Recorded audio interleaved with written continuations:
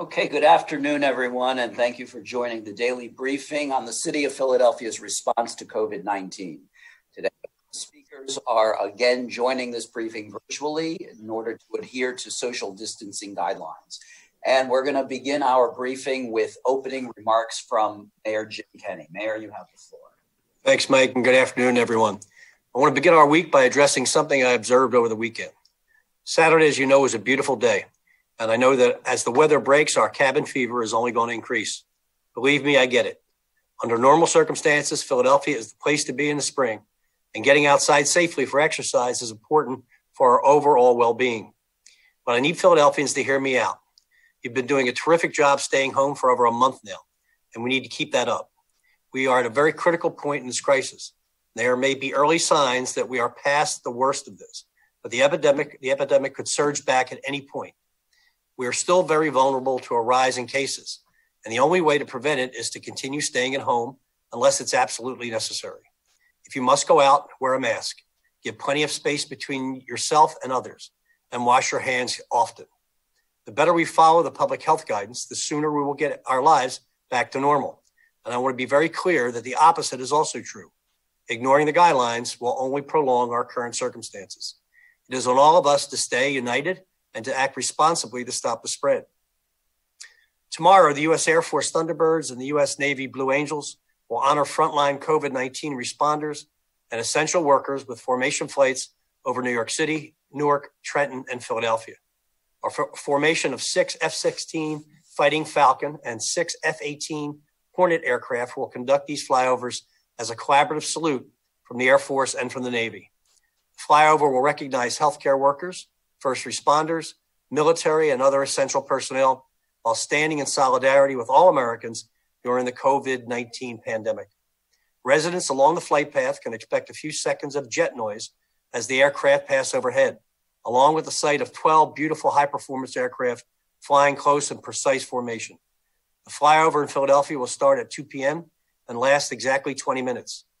Residents will be able to see the flyover from the safety of their homes. We want to remind everyone that if you choose to go outside, you should maintain all social distancing guidelines during this event. We also ask that residents refrain from traveling to landmarks, hospitals, and gathering in large groups to view the flyover. The teams welcome and encourage viewers to tag the flyover on social media with #AmericaStrong. Now I'll return today's briefing over to Dr. Farley for his daily update. Thank you, Mayor. The situation with the epidemic is looking a little better today with signs of hope that we are past the worst. But as the mayor said, this is no time to relax because the virus can come storming back. Let me give you more details on that. Since this time yesterday, we've had 302 new cases of coronavirus infection reported in Philadelphia residents, bringing us to a total of 12,868 since the beginning of the epidemic. Now, we know we get incomplete reporting from laboratories over the weekend, and that includes the numbers today. Still, when we look back over the last couple of weeks, and we look at the cases that as they've occurred in the region, it's looking like we are past the peak of this epidemic, that we are now on the downslope. Now, we're not going down quickly, but the number of daily cases that we're getting seems to be going down on average. So what does it mean when I say we're past the peak? I was asked that question last week, and I don't think I gave a very full answer, so I'm going to take a few minutes now, if that's okay, to explain what I mean by that and its significance. And to do that, I need to go to math, and I apologize for that for people who don't like math. That's the way I think about things. This is a number called the reproductive rate. That's the average number of people that a person with this virus passes the infection onto. And it's written as R with a little zero next to it and pronounced as R naught. That's the reproductive rate. If each person with the virus passes this on to, on average, 2 other people, then the reproductive rate, or R naught, would be 2.0. Now, if that happened across the entire city of Philadelphia, that would mean a very rapidly rising epidemic. And that's what we had in Philadelphia in late March. Now, if that each person on average passed the infection on to 1.2 people, then you would be seeing a slower rising epidemic.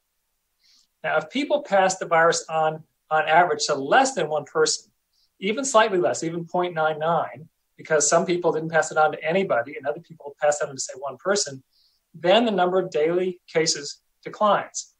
And if we can keep, in that case, the R naught would be less than 1.0. If we have R naught less than 1.0 and it stays there, eventually the epidemic ends. So the falling case counts that we're seeing right now is a sign that R naught is below 1.0. Our daily case counts are falling. That means that what we're doing is working. It means that people with the infection are spreading the infection on average to less than one person for everyone who has the infection.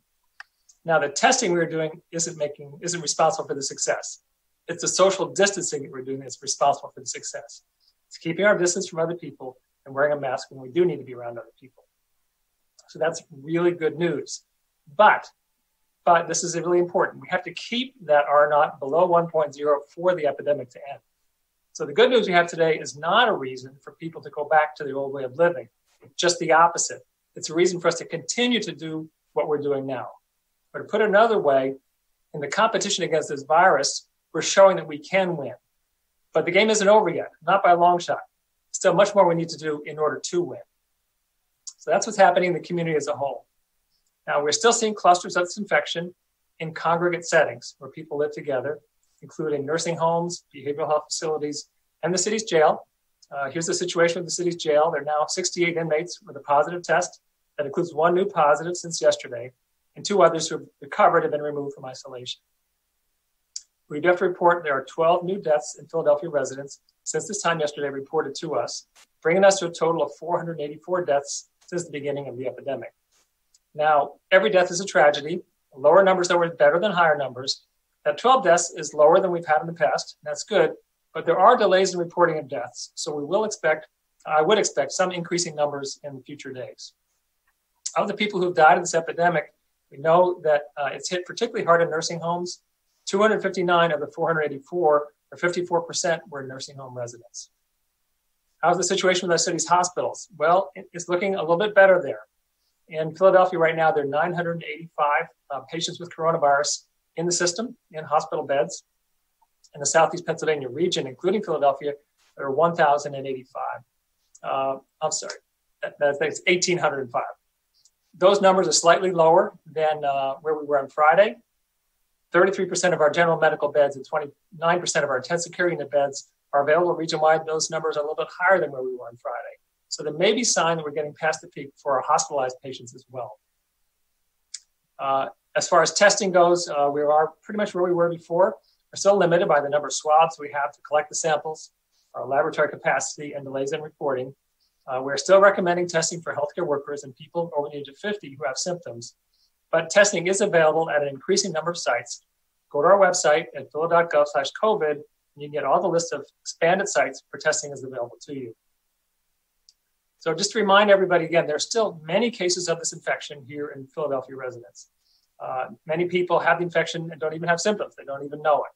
So you should assume that anyone you meet has the virus. To put it another way, you should assume that you have the virus and may not know it. So you don't want to spread this infection on to your family or your friends or your neighbors or even anybody you meet on the street. So that means follow the recommendations as we said before. Stay home. If you have to get out of the home, keep your distance from people and wear a mask consistently. More information is at phila.gov/COVID or medical questions 1-800-722-7112. Thanks. Thank you, Dr. Farley. And next, Armando will have the Spanish language translations of the mayor's and Dr. Farley's comments. Mensaje del alcalde Jim Kenney para el lunes 27 de abril del 2020. Buenas tardes a todos. Quiero comenzar el día de hoy con un comentario sobre lo que observé el fin de semana. También vamos a querer disfrutar del buen clima en los parques y plazas. Y créanme, lo entiendo. En circunstancias normales, Filadelfia es una ciudad hermosa en la primavera y también comprendo que salir a hacer ejercicios es importante para nuestro bienestar en general. Pero necesito que todos en Filadelfia escuchen y entiendan. Hemos estado haciendo un excelente trabajo de permanecer en nuestras casas por más de un mes y tenemos que seguir haciéndolo. Estamos en un punto muy crítico de esta crisis. Puede haber señales de que ya hemos pasado lo peor, pero la epidemia podría resurgir en cualquier momento. Aún estamos muy vulnerables a un aumento en los casos y la única forma para prevenirlo es continuar quedándonos en casa. Si hay que salir, por favor debemos usar una máscara, respetar la distancia social de al menos 6 pies entre las personas y lavarse las manos con frecuencia. Cuanto mejor sigamos las recomendaciones de los organismos de salud pública, más rápido podremos volver a la normalidad. Y Y quiero dejar en claro que lo contrario también es cierto. Ignorar estas directrices solo prolongará nuestras circunstancias actuales. Depende de todos nosotros el seguir unidos y actuar responsablemente para detener la propagación del COVID-19 en Filadelfia. Mañana, los Thunderbirds de la Fuerza Aérea y los Blue Angels de la Marina de los Estados Unidos van a honrar a los trabajadores esenciales y al personal de primera respuesta que ha estado en las trincheras combatiendo el COVID-19, sobrevolando las ciudades de Nueva York, Newark, Trenton y Filadelfia, con un escuadrón de 6 aviones Fighting Falcon F-16 y 6 aviones Hornet F-18. Los vuelos son un tributo a los trabajadores de la salud, al personal de primera respuesta, al personal militar y a todo el personal esencial que también nos ayudó con un tributo de solidaridad a todos los estadounidenses durante la pandemia del COVID-19. Los residentes a lo largo de la ruta del vuelo pueden esperar oír unos segundos de ruido a medida que los aviones los sobrevuelan y verán a los 12 aviones militares volando en formación exacta. En Filadelfia, esta actividad comenzará a las 2 de la tarde y durará aproximadamente 20 minutos. Los residentes podrán ver los vuelos desde la seguridad de sus casas. Queremos recordarles a todos que si eligen salir, deben mantener todas las pautas de distanciamiento social durante este evento. También les pedimos a los residentes que se abstengan de reunirse en grupos grandes para ver el paso de los aviones. Alentamos a los espectadores, sin embargo, a tomar fotografías y a compartirlas en las redes sociales utilizando el hashtag AmericaStrong. Y esta es la actualización en materia de salud al día lunes 27 de abril del 2020. Desde ayer se han confirmado 302 nuevos casos de coronavirus en Filadelfia. Actualmente tenemos un total de 12.868 casos en la ciudad. Los datos del fin de semana llegan en lotes y a menudo llegan incompletos. Aún así, estudiando los datos de Filadelfia y los datos de la región, parece que hemos pasado el pico y que se está registrando un descenso real en el número de casos. Esto significa que las medidas que hemos tomado funcionan. La administración de pruebas no reduce el número de casos, pero respetar la orden de permanecer en casa y la distancia social sí han ayudado a mitigar la propagación del virus. Esto no significa que vayamos a volver a comportarnos como lo hacíamos anteriormente y olvidarnos de las medidas de distanciamiento social. Muy por el contrario, esta es una razón para continuar haciendo lo que hemos estado haciendo. En la batalla con el COVID-19, nosotros estamos ganando, pero la competencia aún no ha terminado y seguimos en esta larga carrera. Tenemos que continuar con lo que estamos haciendo para poder ganarla. Tenemos un caso positivo de COVID-19 entre los internos, con un total de 68 casos registrados y 2 internos adicionales que se han recuperado satisfactoriamente. Tristemente, también reportamos 12 nuevos fallecimientos en Filadelfia. Hay un total de 484 personas que han muerto por la COVID-19. 259 de estas muertes, o el 54% de ellas, han sido en hogares de ancianos. Este virus no discrimina por raza o por género. Y hemos recibido también mejores noticias desde los hospitales. 985 personas han sido hospitalizadas en Filadelfia y 1.085 personas en la región sureste de Pensilvania. 33% de las camas de los hospitales y el 29% en las unidades de cuidado intensivo están aún disponibles en nuestra región. Continúa la limitación en cuanto al número de pruebas disponibles debido tanto a la escasez de hisopos para recolectar muestras como a la capacidad que tienen los laboratorios para poder procesarlas. Se recomienda que las pruebas se les den a las personas mayores de 50 años que presenten síntomas. Usted puede encontrar mayor información sobre los centros de pruebas en fila.gov/COVID-19, pestaña FAQ. Y nuevamente, quisiera recalcar que todavía hay muchos casos, hay muchas personas infectadas y hay muchas personas que no saben que están infectadas porque aún no presentan síntomas. Por lo tanto, hay que asumir que todo el mundo a nuestro alrededor tiene el virus, incluyéndonos a nosotros mismos. Y tú no querrás transmitirle la infección a tu familia, a tus amigos, a tus vecinos y a la gente en la calle. Aunque tengas el virus, seas joven y puedas recuperarte, para otros el virus puede ser fatal. Por favor, mantén la distancia social y quédate en casa. Y repito nuevamente, el virus sigue circulando en nuestro ambiente. Si usted debe salir a trabajar o al supermercado, le recomendamos mantener la distancia social de 6 pies, usar máscaras de tela en lugares públicos donde sea difícil mantener las medidas de distanciamiento social, lavarse las manos apenas llegue a casa y le invitamos a consultar el sitio web para mayor información, www.fila.gov/COVID-19. Recuerde usted que puede llamar al 311 si tiene preguntas sobre el COVID-19. Hay servicios de traducción disponibles en 100 idiomas. Y si tiene preguntas de carácter médico, puede usted llamar las 24 horas, los 7 días por semana, al 1-800-722-7112. Y esta llamada es gratuita. Gracias. Thank you, Armando. And now we're going to move to the Q&A portion for members of the media. And I will ask our speakers to again join us with their audio and video when they are called on.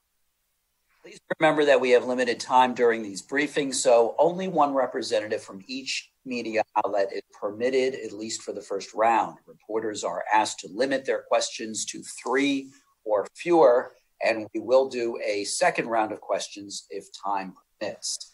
First up today is Pat Loeb of KYW. Thanks, Mike. My first question is for Brian. Last week you said that you were reviewing the criteria for using the hotels for quarantine and isolation space. I wondered if you've finished that review, and if so, if it's being implemented, and if so, if it's affecting the number of people in the hotels and what that would be all. Sure. So let me start with the numbers first. So we have 93 in the Holiday Inn, individuals in the Holiday Inn right now, and 1 in the Fairfield. We have reviewed the protocols, and that effort is really to reduce density within our shelter system specifically.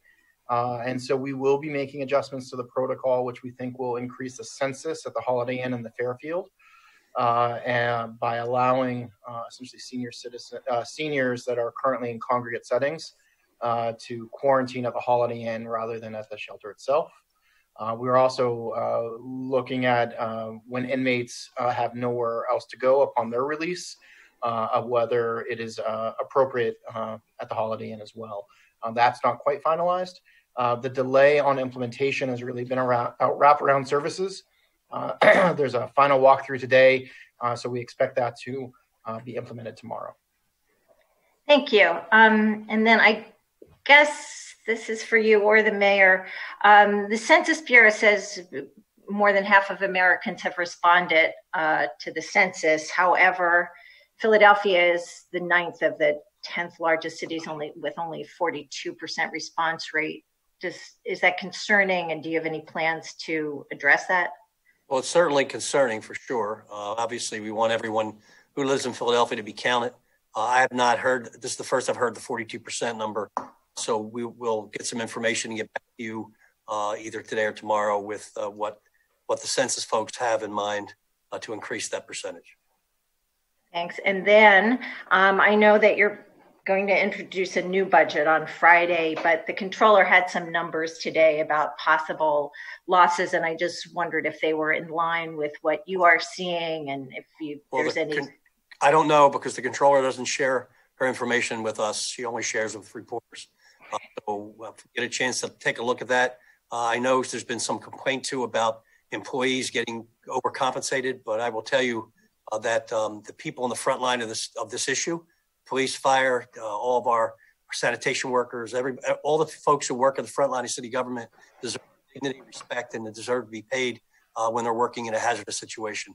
And that money was budgeted already in our labor reserve fund. So I have no idea what she's talking about.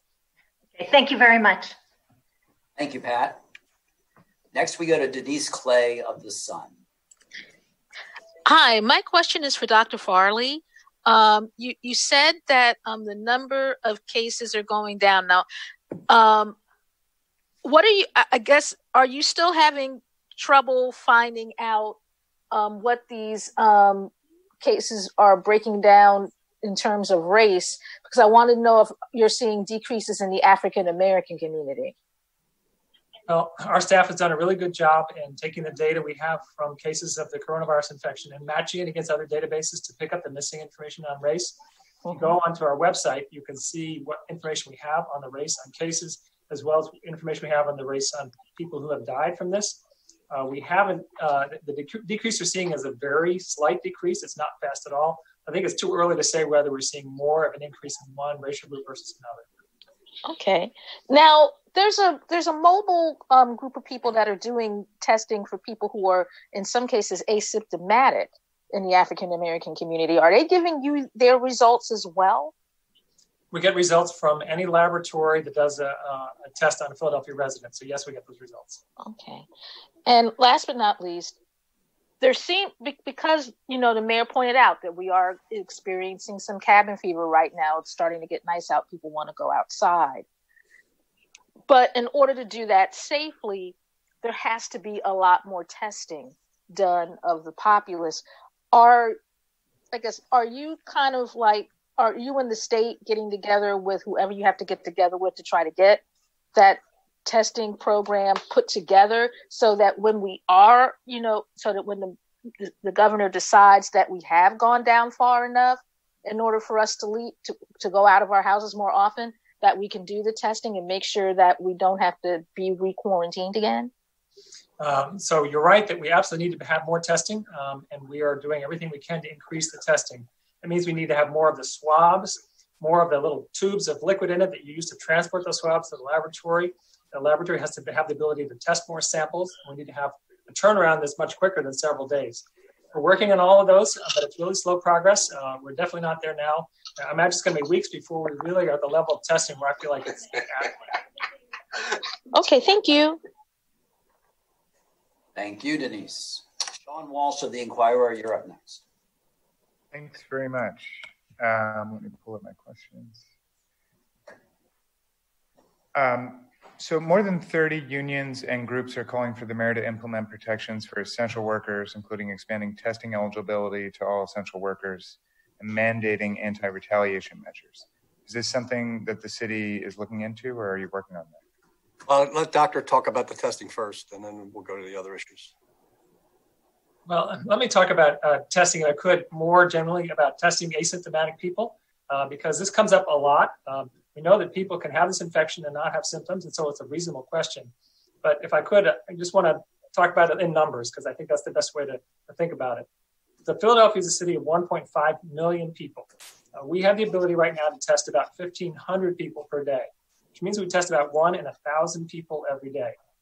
Now, even if we were to expand our testing to 15,000 people a day, that would mean we're still testing 1 in 100 people in the city per day. So we have to choose who is it we're going to test. Now, we can just choose at random, whoever we happen to see, whoever we bump into in the street. But it's probably smarter for us to choose those people for whom the information is most useful for them and useful for the people around them. So our top priority is going to be people in nursing homes. Nursing homes is where most of the deaths have occurred. And if we know in nursing homes who has the infection and who doesn't, we can separate out the people with infection from those who don't, so that we don't pass the infection from those who are positive to those who are negative. Next would be healthcare workers, because people need to go to get healthcare, and you certainly don't want to get the infection from a healthcare worker who's taking care of you. Then the next people would be those who are more likely to have a serious infection or even a fatal infection. So that would be the elderly or people with symptoms. So that's why we have our criteria for testing. Healthcare workers with symptoms, of people over the age of 50 with symptoms. And our staff works with nursing homes and other congregate facilities for that testing.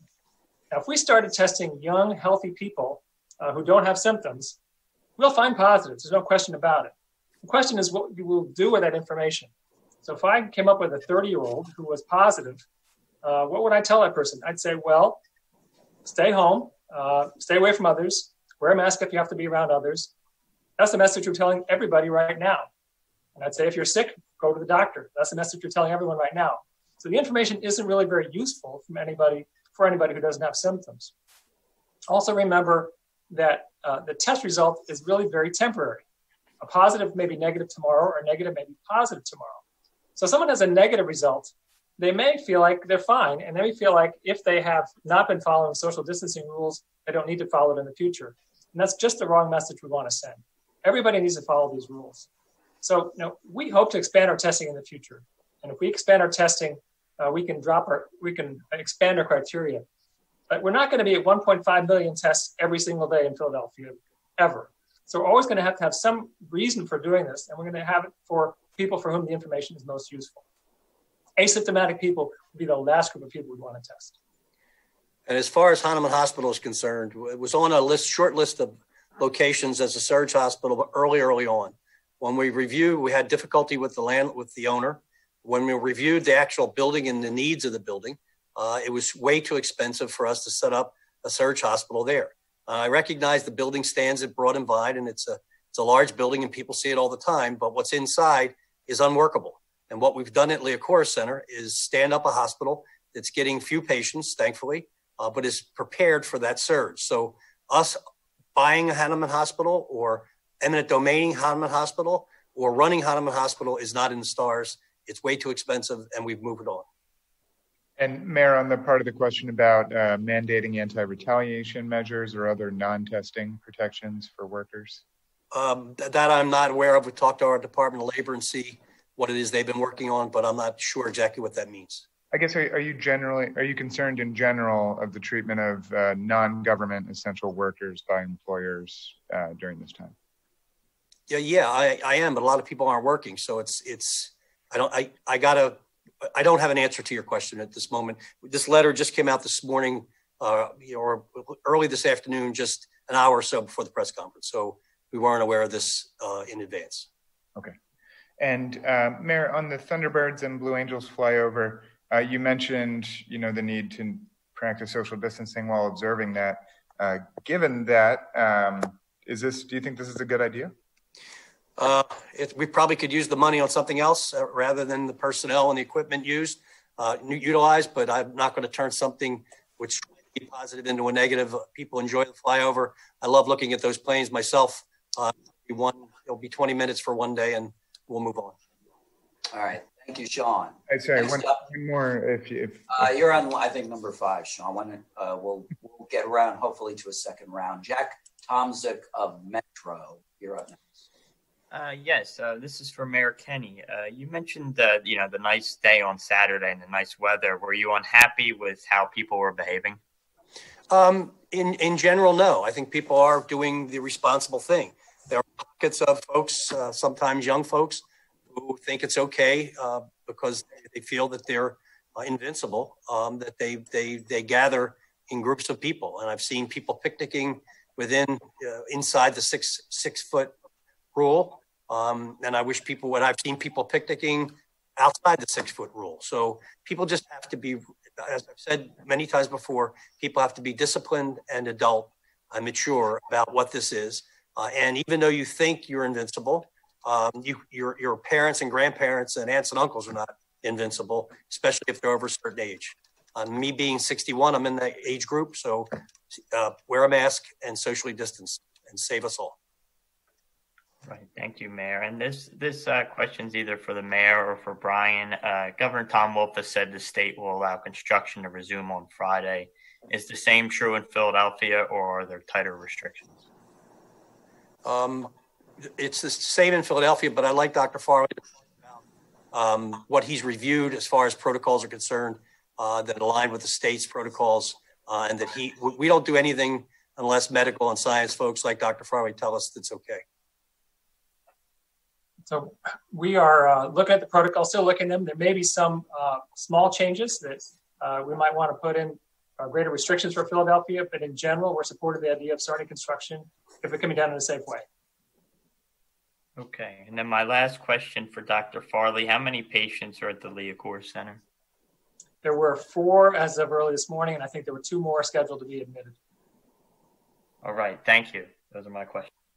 Thank you, Jack. Jason Peters of Philly Weekly, you're up.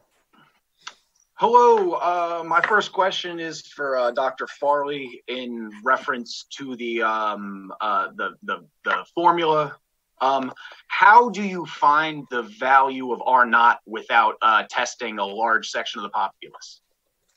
You can't really calculate it directly. You can only sort of infer it based upon what's happening to the daily case counts. So that's why I'm focusing so much on how many cases we have per day.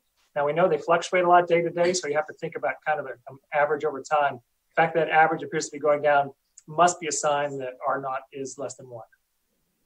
Okay, got it. Another question. On Allegheny County's website, they have an expansive breakdown of their testing efforts by demographic and age and so on and so forth.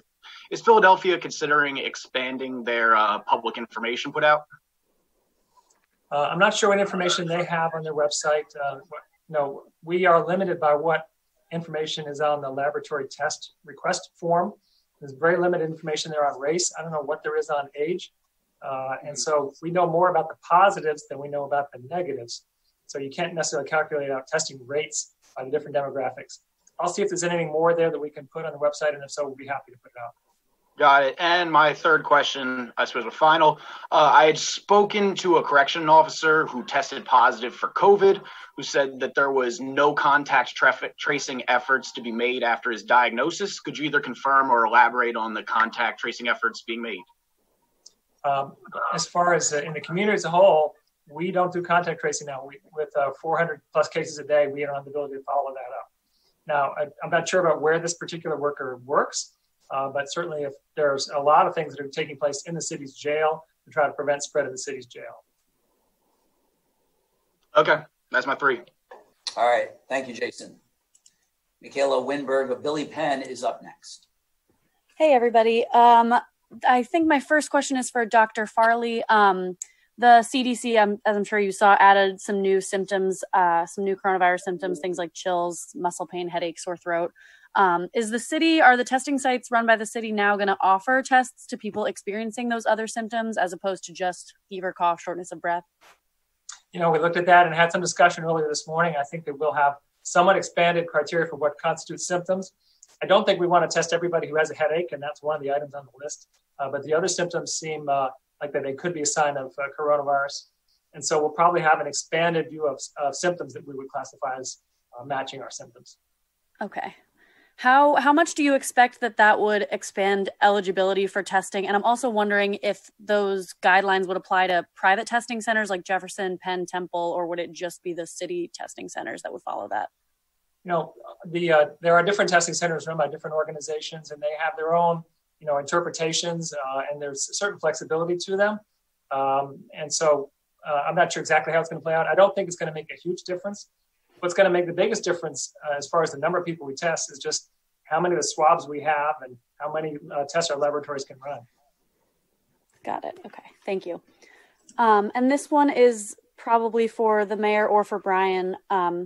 The administration has previously declined to open more city streets for pedestrians by closing them off to cars. But New York City just added 40 more miles of open streets, and West River Drive in Philly has been increasingly crowded. There was a bike collision there over the weekend and an ambulance came. Is your position still that it's inequitable or too expensive? And how much would it cost to do something like that, to close the outer lanes of the Parkway or other streets? We're still studying what we can do within reason, and I don't know the cost. Maybe Brian has more information. I don't know the cost. I think it's about what are we trying to accomplish and what goals are we trying to reach, and does closing the outer lanes of the Parkway actually create an equitable solution to social distancing? And frankly, I don't think we're sure that it does. Okay, thank you. All right, thank you, Michaela. Now we go to Natasha Brown of CBS3. Good afternoon, everyone. Dr. Farley, this question is for you. On Friday, I was asking you about the when we'll know if we reached the peak yet, what will it look like? And you definitely elaborated on that today and gave some glimmer of hope there. How long would you have to see a decline to really even start thinking about the process of reopening this city or this area? So there's going to have to be a lot of changes before we really feel comfortable that we're at the end of this epidemic wave. We want to be able to test enough people to where we feel like we're identifying a good percentage of the cases. We don't have to get them all, but a good percentage of them. And we're going to have enough contact tracing in place so that when we have a positive test, we can follow up quickly to identify the contacts and take steps so that they don't spread the infection onto others. At 400 plus cases a day, there's no way that we can do that. I said earlier that if we were below 50 cases a day, we might be able to do that. So we need a greatly expanded testing. We need much more contact tracing. That's at least two things we're going to be looking for before we get to that step. Okay, that's all I have. Thank you very much. Thank you, Natasha. Now we go to Claudia Lauer of the AP. Hey, how are you today? Good. I have a couple of questions for clarification. I think for Brian, probably. In regards to the Holiday Inn and the change of criteria for admission, you said seniors in a congregate setting are being considered, and that might start as early as tomorrow. That's correct? Yes, it's going to take us some time to fully scale that operation up, but it could start as early as tomorrow.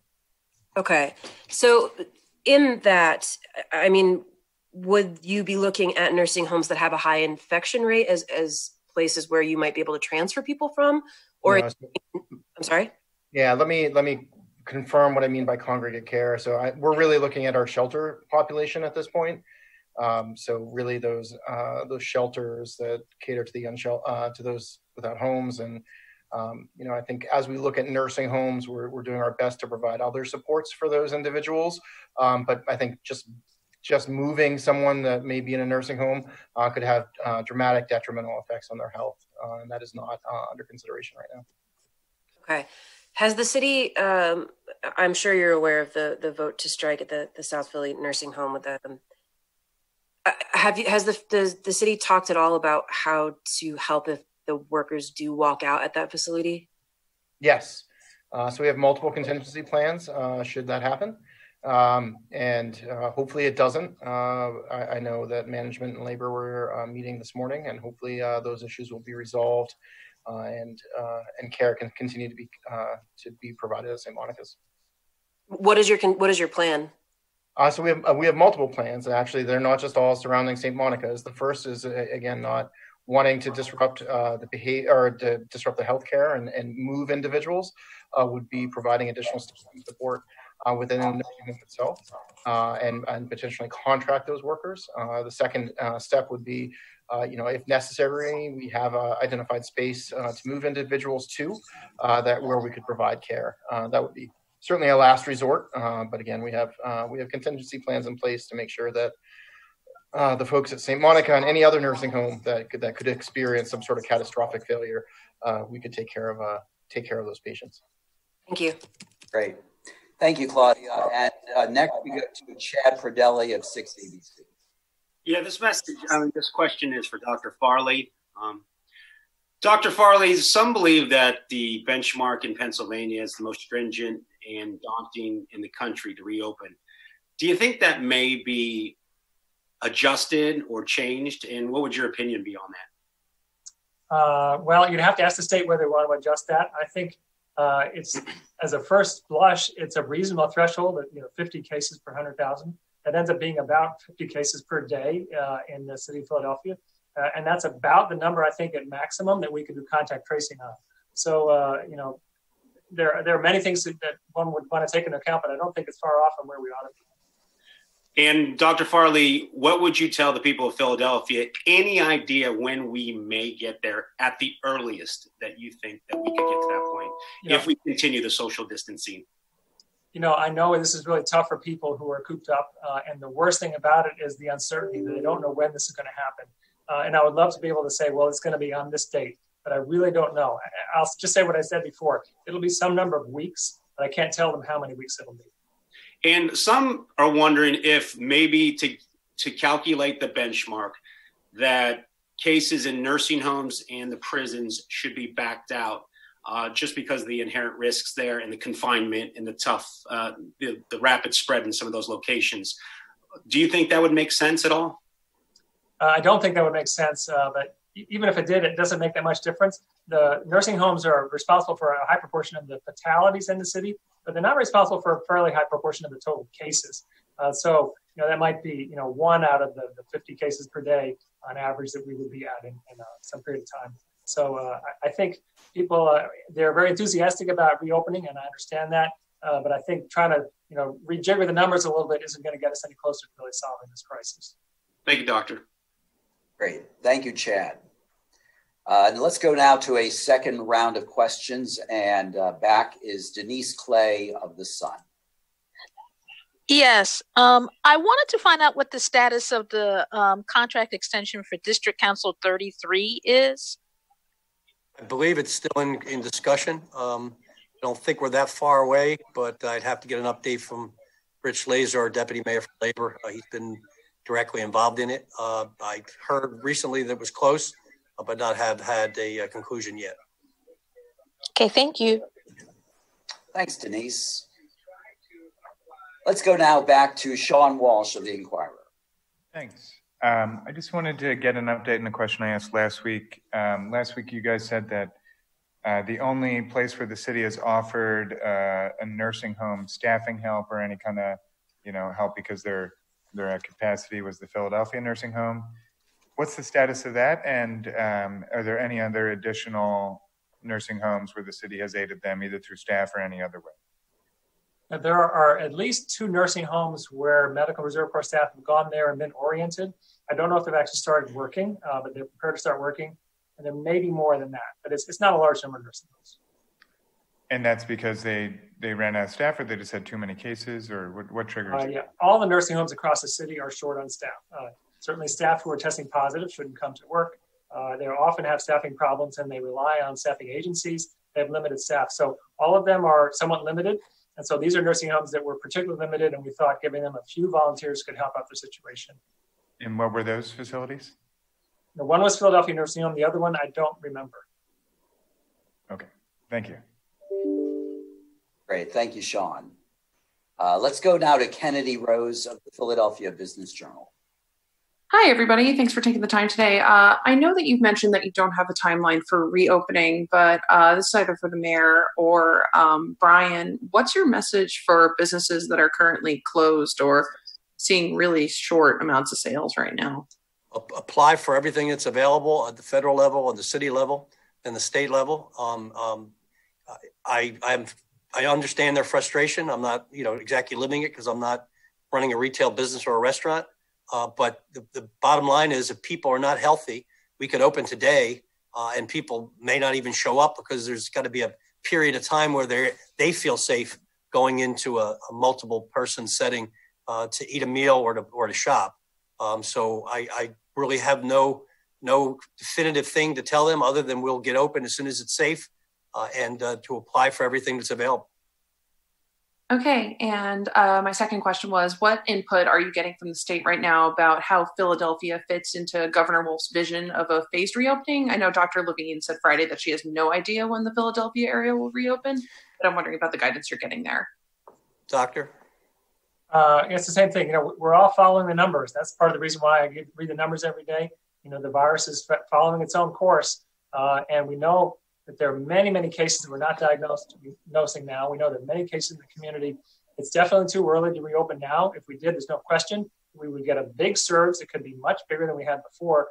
So I can't tell you when we'll be down to safe levels, but I can tell you it's not there now. Alrighty, thanks so much. Thanks, Kennedy. And next, we have our final call for questions. We will go to our last questioner, Jason Peters of the Philadelphia Weekly. Last question. Is there any expansion on convalescent plasma therapy anywhere in Philadelphia? That's certainly not for me. So, okay. Good. All right. Yeah, that's one more question. There may be doctors who are testing that out in hospitals across the city. I don't know that directly. It's something that's very much at a research level and not something that's going to be a broad use. All right, that's all for me. All right, great, thanks. Seeing no further questions, thank you everyone for joining us, and we will return tomorrow at 1 p.m.